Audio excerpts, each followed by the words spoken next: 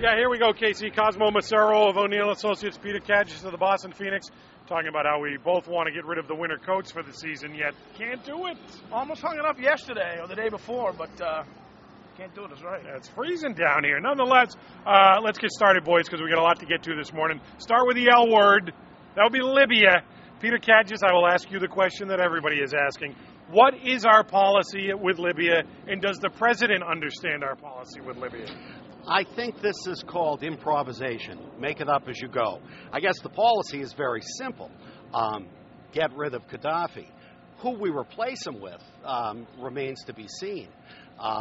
It's somewhat mystifying, and I'm a bit surprised that a nation that seemed to have had enough with our war in Afghanistan and our war in Iraq is curiously silent about this. And the president's rhetoric sounds an awful lot like the previous president's rhetoric going into those two. Well, he's more circumspect. He is more circumspect. But Hillary Clinton appears to have been leading the charge here. If people remember during the election, she was much more hawkish. Listen, the whole Middle East is a very complicated situation. No one knows what's going to come out of this. Now, Gaddafi upped the ante by starting to massacre his own people. But if China turned around and started massacring its people, we wouldn't be in there. There's a simple reason why we wouldn't.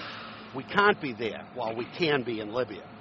On the other hand, Cosmo, you got the Pottery Barn theory, as Colin Powell puts it. You break it, you own it. Are we going to break Libya, and are we now going to have a third country that we're trying to fix? I think it's possible. You know, a lot of good journalism out there today on this. One of my favorite pieces by Jonah Goldberg in the LA Times. Using a basketball analogy, in the fog of those first weeks of what looked like a rebellion, now looks like a civil war, he suggests that's the time to act, kind of a fast break, move quickly. Now it's a little bit more complicated, a little bit more difficult, because you're not clear what the end game is, and it's not necessarily easy to get there. You know, we've been bombing Libya since the Reagan administration when they blew up his palace, blew up his round disco bed. It's going to be harder now because in that sort of fog of those first few days probably would have been the best time to act. Congressman Lynch, the first guy that I heard, and one of the few congressmen that I've heard that says, we shouldn't have done this. We shouldn't have gone there. It's against our Constitution. They are not a threat to us. We shouldn't be sending troops in there. The Herald today ripping him. With friends like Lynch, Obama doesn't need enemies is their context of their editorial. Listen, Congressman Lynch brings up a very important point. By the way, a point echoed in the Globe's editorial today, saying that the Constitution grants war powers only to Congress. And I have to say, it's about time someone in Congress raised the issue about why wasn't Congress consulted about this. The president can act only if there's an imminent threat to the U.S., which no one could argue is the case in Libya. So I think people will draw conclusions on both sides here. The Herald has drawn theirs today. There's legitimate debate here. You know, yeah, but I used to say that, I've been known to say that no president in the past half century has been challenged as much as President Bush was. I got to say, President Obama, the diplomatic challenges in all these different hotspots, I'd put him right up there in terms of how he's being challenged too. The defense, I guess, on his policy is there's a no-win here. I mean, what are you going to do? Sit by and watch people get massacred?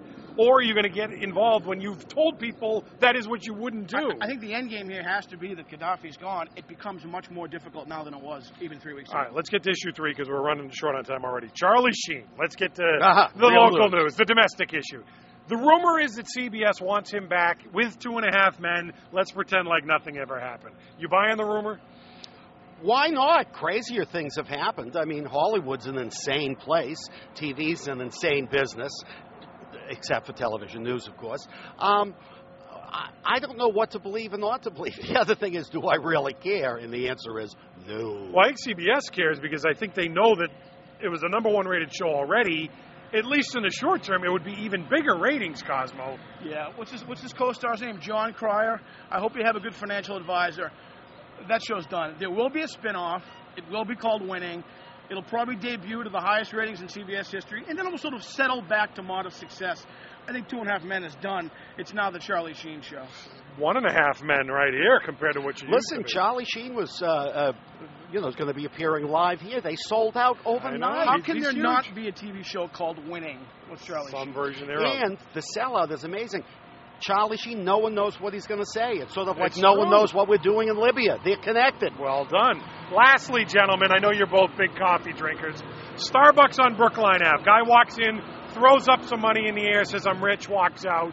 Everybody in line sort of looks at the money, looks around. Finally, the manager comes over and scoops up the money. What would you have done, Cosmo?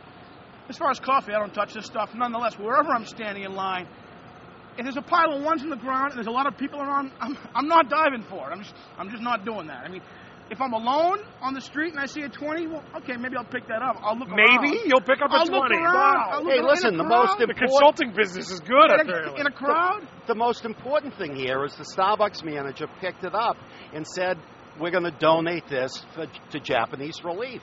I think that's not only a stroke of genius, but it shows real humanity. A charitable move. I might have, if the manager bought everyone a cup of coffee, but then again, that would benefit the Starbucks bottom line, which doesn't need any help.